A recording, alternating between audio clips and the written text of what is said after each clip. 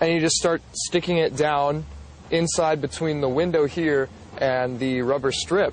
Dan was calling 911, but help flew in before he finished dialing. From the right, this guy comes dashing in, just wearing this skin-tight rubber black and golden suit, and starts chasing him away.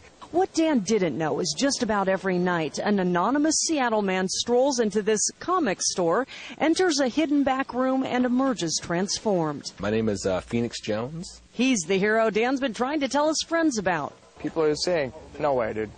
No way. They're like, oh, you were probably drunk. But he sounded familiar to us. We'd heard about how he and the other 8 members of his Rain City superhero crime-fighting movement walked the streets, eyes out for crime, prepared to fight it.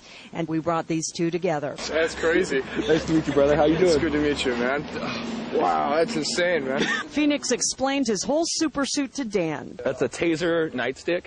And he showed him the bulletproof vest and stab plates. You know, I've got mace/tear gas over here, so. But then it was time for Phoenix to get back out on the streets. Maybe not quite Superman, but an extraordinary one. So when I walk into a neighborhood, criminals leave because they see the suit. I symbolize that the average person doesn't have to walk around and see bad things and do nothing.